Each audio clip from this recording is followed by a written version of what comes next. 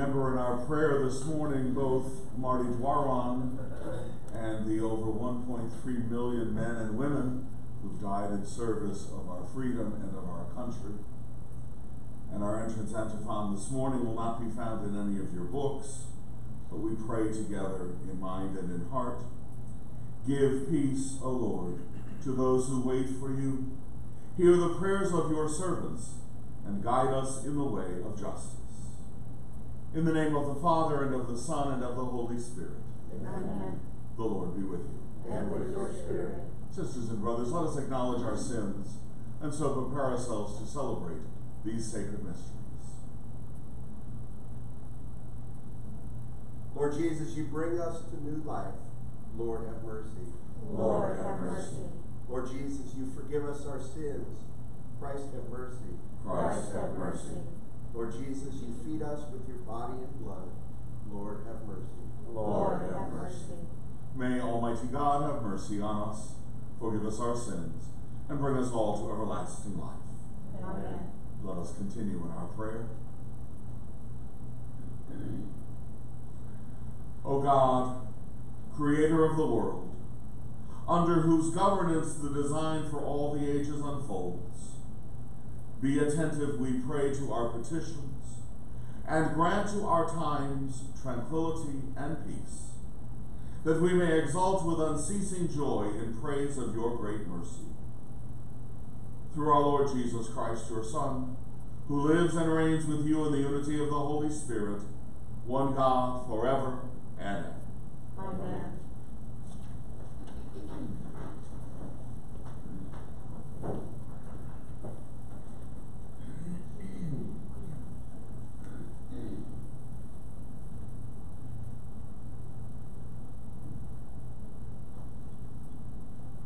A reading from the Acts of the Apostles. While Apollos was in Corinth, Paul traveled through the interior of the country and down to Ephesus, where he found some disciples. He said to them, "Did you receive the Holy Spirit when you became believers?" They answered him, "We have never even heard that there is a Holy Spirit." He said, "How were you baptized?" They replied, "With the baptism of John." Paul then said, "John baptized with the baptism of repentance, telling the people to believe in the one who was to come after him, that is, in Jesus." When they heard this, they were baptized in the name of the Lord Jesus. And when Paul laid his hands on them, the Holy Spirit came upon them, and they spoke in tongues and prophesied. Altogether, there were about 12 men. He entered the synagogue and for 3 months debated boldly with persuasive argument about the kingdom of God. The word of the Lord. Thanks be to God. Sing to God, O kingdoms of earth. Sing to God, O kingdoms of the earth. God arises, his enemies are scattered, and those who hate him flee before him. As smoke is driven away, so are they driven, as wax melts before the fire. Sing to God, O kingdoms of the earth. But the just rejoice and exult before God. They are glad and rejoice. Sing to God, chant praise to his name, whose name is the Lord. Sing to God, O kingdoms of the earth. The Father of orphans and the defender of widows is God in his holy dwelling. God gives a home to the forsaken. He leads forth prisoners to prosperity. Sing to God, O kingdoms of the earth.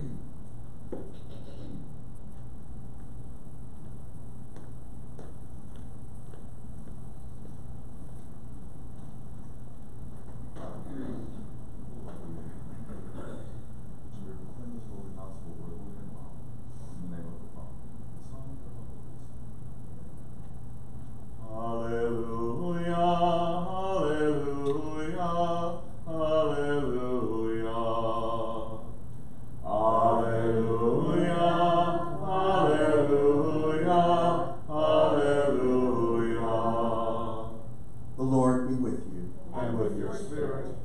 reading from the Holy Gospel according to John. Glory to you, O Lord. The disciples said to Jesus, "Now you are talking plainly and not in any figure of speech. Now we realize that you know everything and that you do not need to have anyone question you. Because of this, we believe that you came from God." Jesus answered them, "Do you believe now?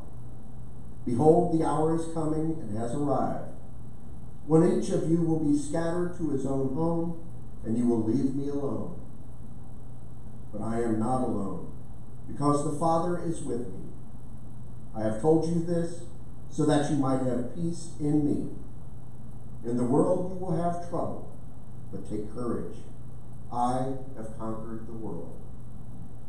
The Gospel of the Lord. Praise to you, Lord Jesus Christ.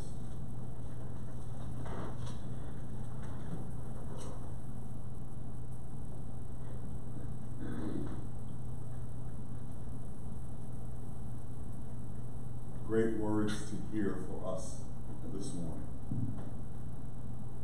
As a reminder that so often we try, want to, sometimes need to, feel as though we are in control of everything. I'm in control of everything I do in my life and everything I say, and if I try just strong enough, I can also make sure that you do and say exactly what you're supposed to do, and everything in the world is going to happen exactly as I want it to. We like that sense of control. We like to know that as long as we're here, all is good. And then things happen outside of our control. And we wonder, well, how did that happen? I didn't want that to happen. And we realize slowly but surely we're barely only in control of ourselves, let alone anything or anyone else. If the world were to stop spinning today, there's nothing any of us could do to make it keep going. That can, at the very core of our being, be very discouraging and very disruptive. That's why it's so important for us to hear the gospel this morning. To remind us that although we are not in control of the world, someone is. God. He is ultimately in control. He is ultimately the creator and the redeemer. He is ultimately the one that in the midst of what sometimes seems to be chaos, war and hatred and insanity, he is the one who ultimately brings peace. Maybe not a peace that we can feel on a sensory level, but certainly a peace that is true and real and lasting through the life, death, and resurrection of Jesus Christ. We're starting, hopefully, to see a little light at the end of this pandemic tunnel. We're beginning to talk about the possibility of now moving into phase 2. And eventually we'll return to normalcy of life. But yet we wait. And we wonder, what can I do to make it happen today? What can I do to make it happen when I want it to happen? What happens if it doesn't happen when everybody promises it will? But I am not alone, because the Father is with me. I have told you this so that you might have peace in me. In the world you will have trouble, but take courage. I have conquered the world. We're lured and tempted into wanting to place our trust and our faith and our hope in so many people, places, things. gospel this morning is reminding us that in the midst of all of that, we need to first and foremost always place our faith and our hope in God. He'll never falter. He'll never fail. He'll never change in his love and in his care for each of us. In the midst of the events of our lives and our world, our country, our future, may we continue to place our faith and trust in God, knowing and believing and hoping and having faith that regardless of what happens around us, God will always ensure our safety and our peace through the life, death, and resurrection of Jesus Christ and the promise of eternal life in him.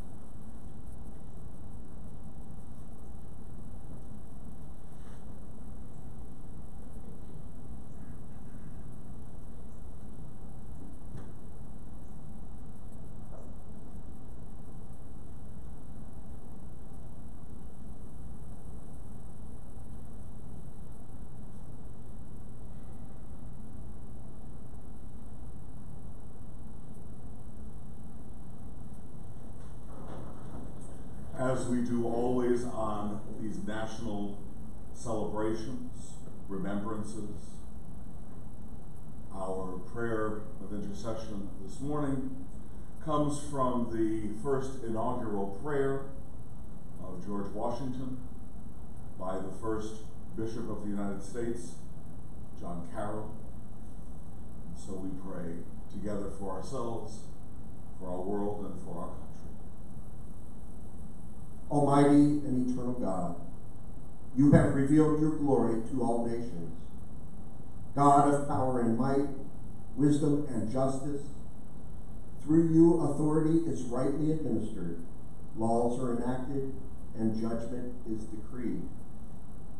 Assist with your spirit of counsel and fortitude the President of these United States, that his administration may be conducted in righteousness, and be eminently useful to your people over whom he presides. May he encourage due respect for virtue and religion. May he execute the laws with justice and mercy. May he seek to restrain crime, vice, and immorality. Let the light of your divine wisdom direct the deliberations of Congress, and shine forth in all the proceedings and laws framed for our rule and government. May they seek to preserve peace, promote national happiness, and continue to bring us the blessings of liberty and equality. We pray for the governor of this state, for the members of the legislature, for judges, elected civil officials, and all others who are entrusted to guard our political welfare. May they be enabled by your powerful protection to discharge their duties with honesty and ability. We likewise commend to your unbounded mercy all citizens of the United States, that we may be blessed in the knowledge and sanctified in the observance of your holy law. May we be preserved in union and that peace which the world cannot give, and after enjoying the blessings of this life, be admitted to those which are eternal. We pray to you, who are Lord and God, forever and ever. Amen.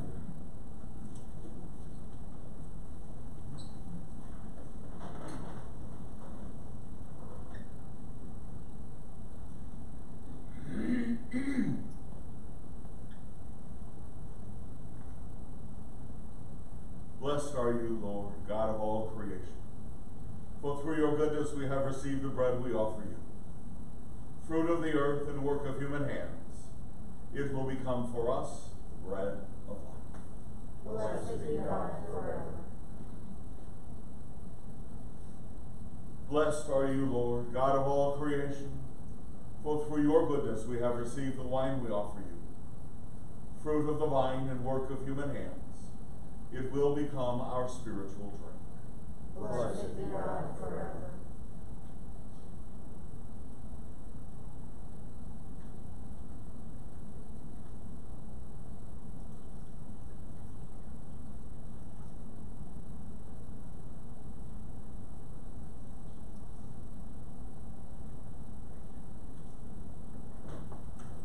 Sisters and brothers, pray that my sacrifice and yours may be acceptable to God the Almighty Father.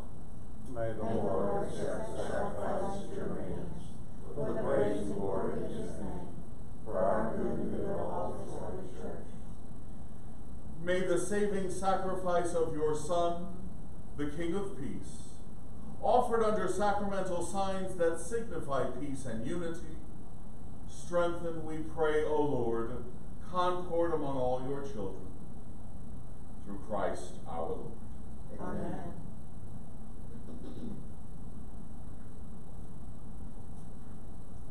The Lord be with you. And with your spirit, Lift up your hearts. we lift them up to the Lord. Let us give thanks to the Lord our God. It is right and just. It is truly right and just, our duty and our salvation, always and everywhere to give you thanks, Lord, Holy Father, Almighty and eternal God. For after the resurrection of Christ our Lord, he plainly appeared to all his disciples and was taken up to heaven in their sight, that he might make us sharers in his divinity. Therefore, overcome with paschal joy, every land, every people exalts in your praise, and even the heavenly powers with the angelic hosts sing together the unending hymn of your glory as they acclaim, Holy, holy, holy Lord, God of hosts, heaven and earth are full of your glory. Hosanna in the highest. Blessed is he who comes in the name of the Lord. Hosanna in the highest.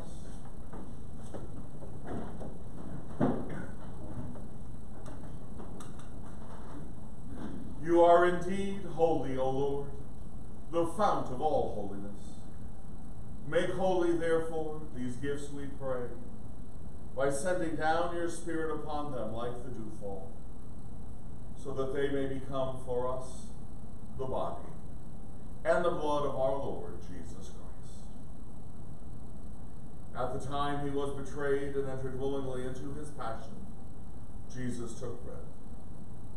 And giving thanks, he broke the bread and gave it to his disciples, saying, Take this, all of you, and eat of it, for this is my body which will be given up for you.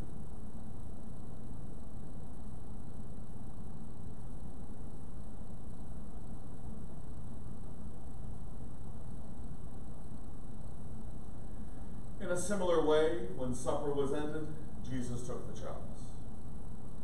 And once more giving thanks, he gave the chalice to his disciples, saying, Take this, all of you, and drink from it, for this is the chalice of my blood, the blood of the new and eternal covenant, which will be poured out for you and for many for the forgiveness of sins.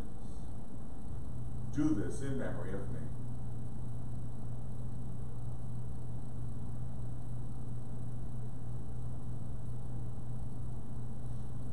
The mystery of faith. We proclaim your death, O Lord, and profess your resurrection until you come again. As we celebrate the memorial of Christ's death and resurrection, we offer you, Lord, the bread of life and the chalice of salvation, giving thanks that you have held us worthy to be in your presence and minister to you. Humbly we pray that, partaking of the body and blood of Christ, we may be gathered into one by the Holy Spirit. Remember, Lord, your church spread throughout the world, and bring her to the fullness of charity, together with Francis our Pope, and Gregory our Bishop, and Robert our Bishop-elect, and all your holy people. Remember also our brothers and sisters who have fallen asleep in the hope of the resurrection, and all those who have died in your mercy. Welcome them into the light of your face.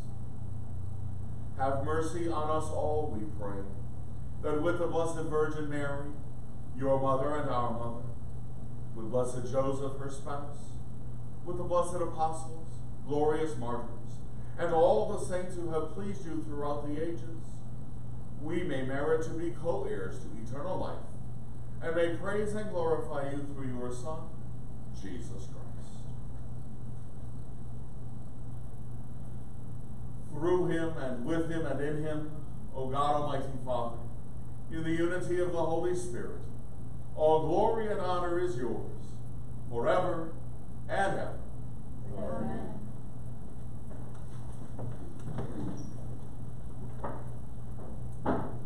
We pray as Jesus has taught us.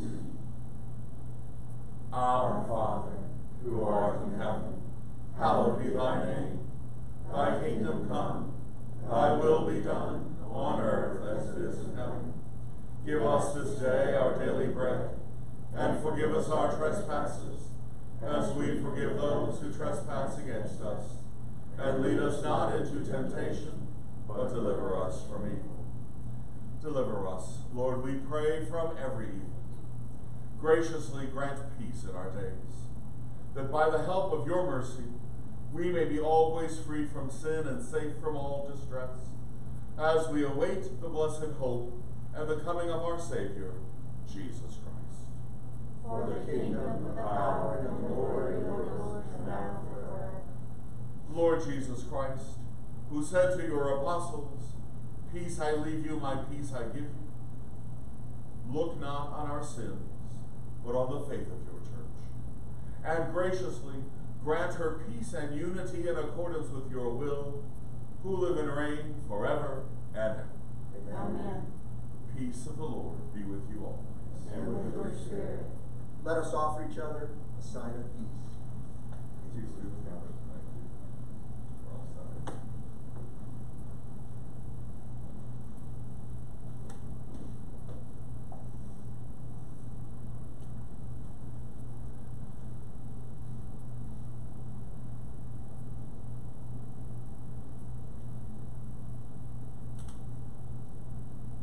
Lamb of God, you take away the sins of the world, have mercy on us.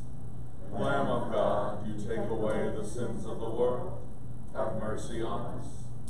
Lamb of God, you take away the sins of the world, grant us peace.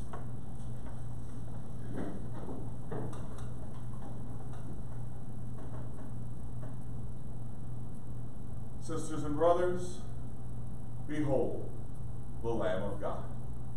Behold Jesus, who takes away the sins of all the world. Blessed are those called to the supper of the Lamb. Lord, I am not worthy that you should enter under my roof, but only say the word, and my soul shall be healed.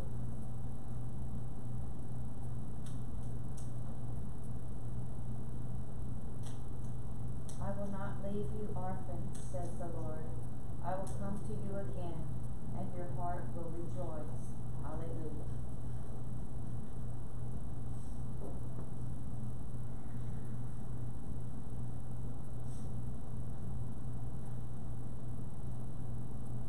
body of Christ. The blood of Christ.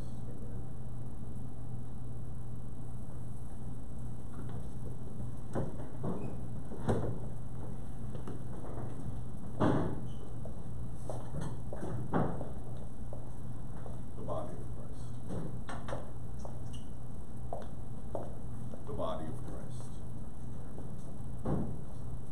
The body of Christ. The body of Christ. The body of Christ. The body of Christ. The body of Christ. The body of Christ. The body of Christ. The body of Christ.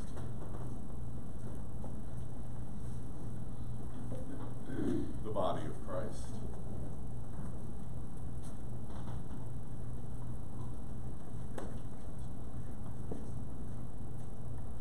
The body of Christ.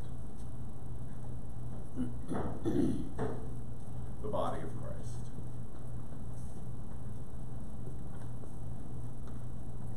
The body of Christ. The body of Christ. The body of Christ.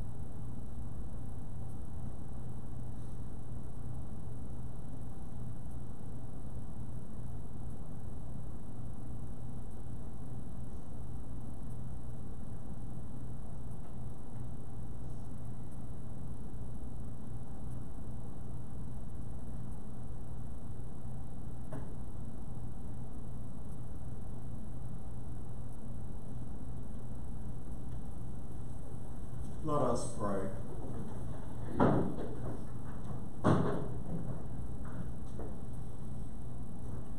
Bestow on us, we pray, O Lord, the spirit of charity, so that, sustained by the body and blood of your only begotten Son, we may be effective in nurturing among all the peace that he has left us, who lives and reigns forever and ever. Amen. Many of you, if not all of you, know Mr. Paul Ellington of our parish. His mom, Audrey, is here this morning. Over the weekend, Paul's 42-year-old daughter, Connie Rod, died. So I ask you to please keep Paul and his family, and Connie and her children, her husband, and Audrey, in our thoughts and prayers as they begin to unfold this mystery before them over the next days and weeks and years ahead.